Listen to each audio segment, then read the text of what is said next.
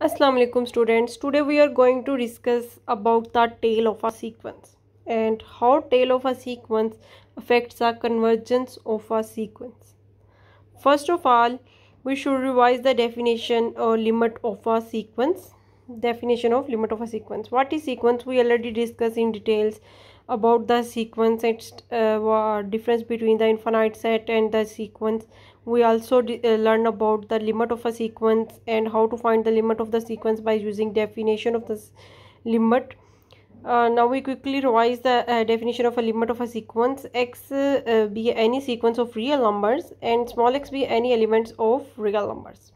Okay, small x we consider an element of real number.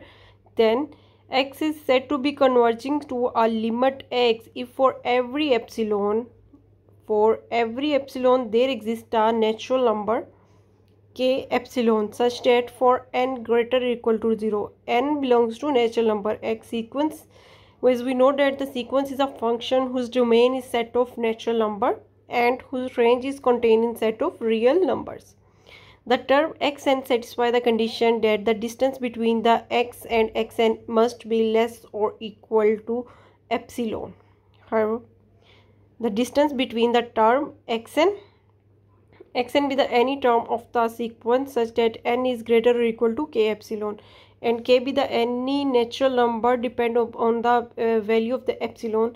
For every epsilon we have a k natural number. Basically इसमें हम क्या कह रहे हैं कि हर एप्सिलॉन के लिए हमें एक k जो है वो नेचुरल नंबर मिल रहा है, ठीक है. और अब उस k नेचुरल नंबर से बड़े जितने भी n हैं उन सब के लिए अगर ये हमारे पास कंडीशन सेटिस्फाई हो रही है कि xn का और x का जो डिस्टेंस है वो लेस देन आ जाए अगर एप्सिलॉन के, तो फिर हम कहेंगे कि ये x जो है ये सीक्वेंस x की जो है स्मॉल x जो है इस सीक्वेंस जो कैपिटल x है इसकी क्या हो जाएगी, लिमिट हो जाएगी इस सीक्वेंस की, ठीक है. तो ये होगी लिमिट की हमारे पास डेफिनेशन. अब आगे देख लेते हैं कि कोई सीक्वेंस जो है वो कन्वर्जेंट कब होती है, डाइवर्जेंट कब होती है. अगर तो हमारे पास किसी सीक्वेंस की लिमिट एग्जिस्ट कर रही हो तो उस सीक्वेंस को हम कहते हैं कन्वर्जेंट सीक्वेंस, और अगर सीक्वेंस की लिमिट एग्जिस्ट नहीं कर रही तो ऐसी सीक्वेंस को हम कहते हैं कि ये सीक्वेंस जो है हमारे पास डाइवर्जेंट है. उसके बाद हमने एक रिजल्ट भी पहले प्रूव किया है कि अगर किसी सीक्वेंस की लिमिट एग्जिस्ट करती है तो वो यूनिक होगी. ओके, तो ये रिजल्ट आपने याद रखना है कि अगर सीक्वेंस की लिमिट एग्जिस्ट कर रही है तो वो हमेशा यूनिक होनी चाहिए. अब टेल ऑफ सीक्वेंस की बात कर लेते हैं. टेल ऑफ सीक्वेंस से पहले एक चीज़ देख लेते हैं कि सीक्वेंस की जो कन्वर्जेंस है या डाइवर्जेंस है ये सीक्वेंस की कौन सी टर्म्स पे डिपेंड कर रही होती है और इसका अल्टीमेट क्या बिहेवियर है हमारे पास आता है. It is important to realise that the convergence और डिवर्जेंस of a sequence depend on the ultimate behaviour of the term.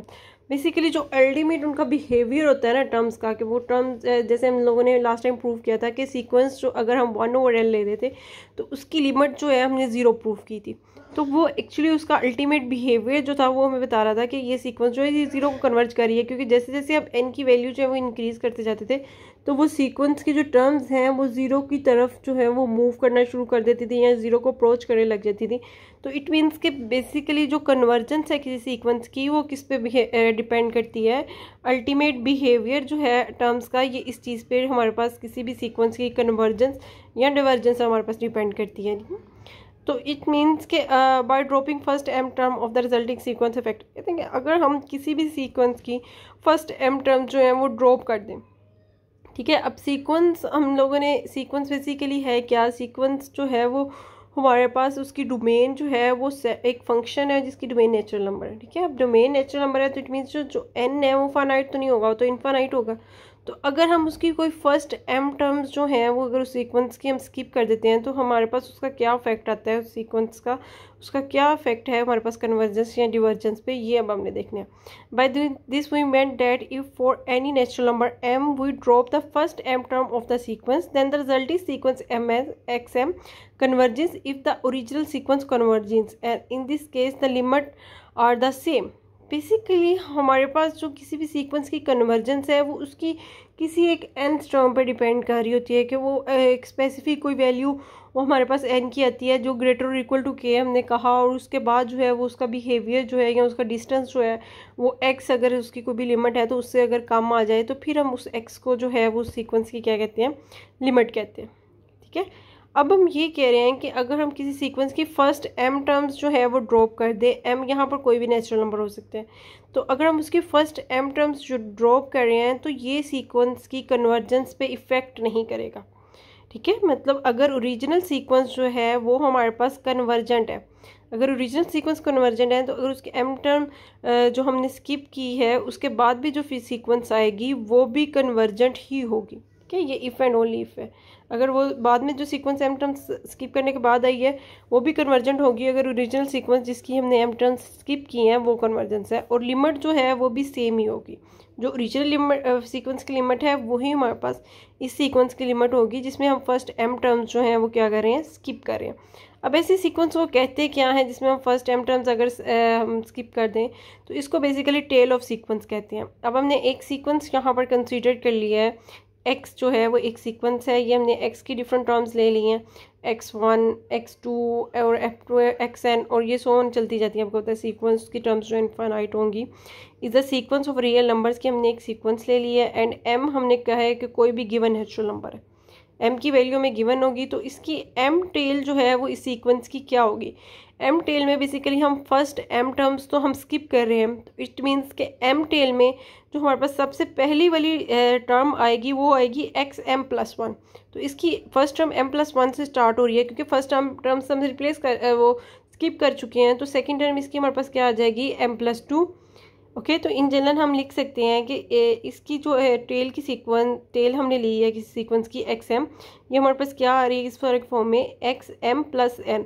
यहाँ पर n जो है वो नेचुरल नंबर से बिलोंग करेगा, कोई भी नंबर हो सकता है। तो ये जैसे देखें यहाँ पर 1 था, यहाँ 2 था, इसी तरह ये सोन चलता जाएगा तो x3 4 5 होता जाएगा। ठीक है, तो यहाँ से हमें ये पता चल गया कि अगर हम कोई फर्स्ट m टर्म्स रिप्लेस कर रहे हैं तो वहाँ से जो हमें सीक्वेंस मिलती है और वहाँ m की जो वैल्यू होती है वो उतनी टेल होती है। m टेल अगर m टर्म्स रिप्लेस कर रहे हैं तो m टेल होगी, अगर 2 टर्म्स हम स्किप कर रहे हैं तो 2 टेल होगी, इसी तरह अप टू सोन मतलब ये चलती जाएंगी। तो इसमें टर्म्स हमारे पास जो है वो m+1 m+2 इस तरह की आएंगी। अब नेक्स्ट देखते हैं इसकी एग्जांपल। सबसे पहले हम देख लेते हैं कि एक हमें सीक्वेंस गिवन है, वो सीक्वेंस हमने ये x ले लिया है, ये सीक्वेंस है इवन नंबर्स की हमें गिवन है।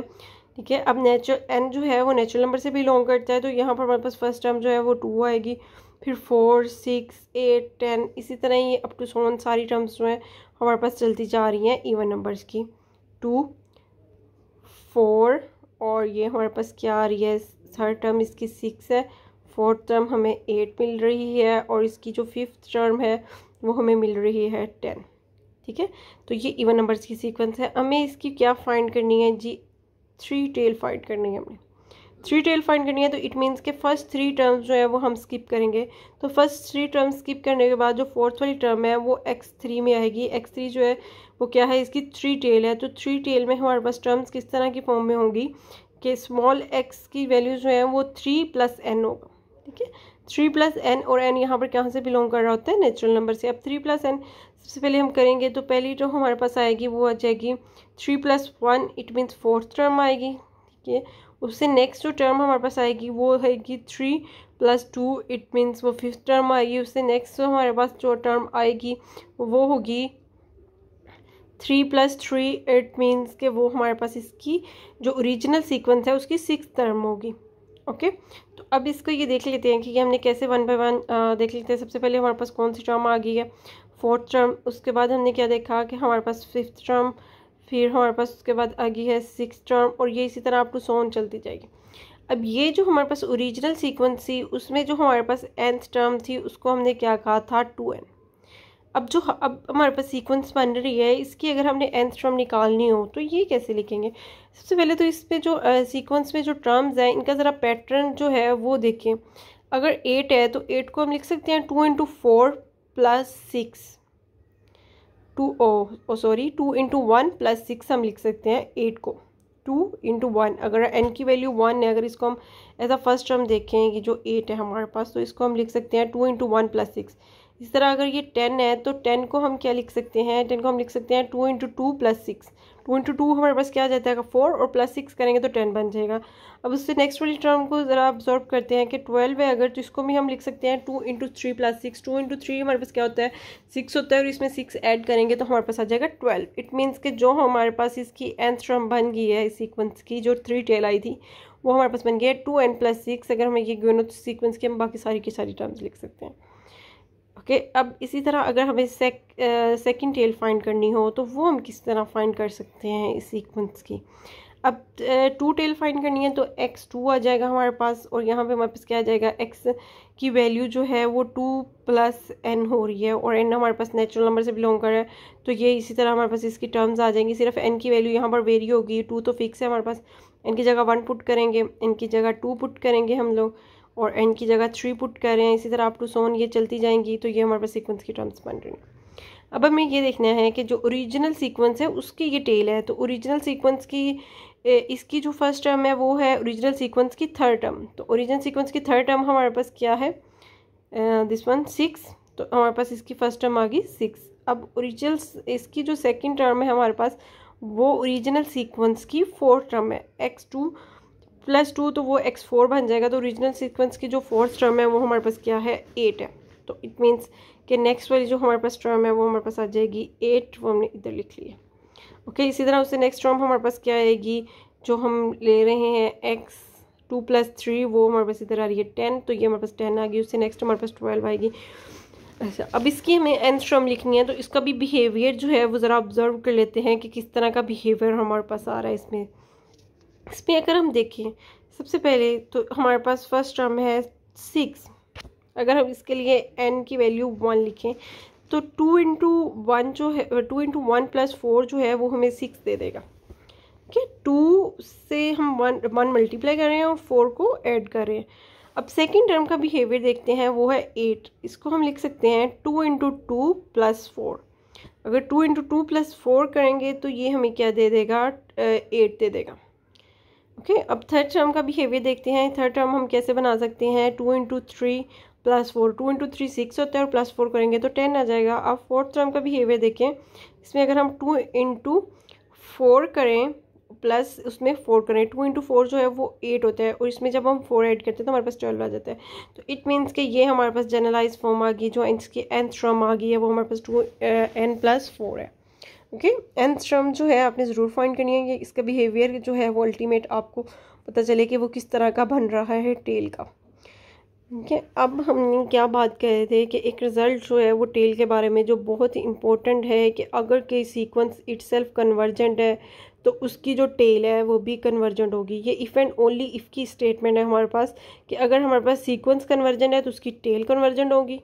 ओके, और अगर इसके रिवर्स में देखें कि अगर किसी सीक्वेंस की टेल हमें कन्वर्जेंट मिल रही है तो वो सीक्वेंस इटसेल्फ भी जो है वो भी कन्वर्जेंट होगी।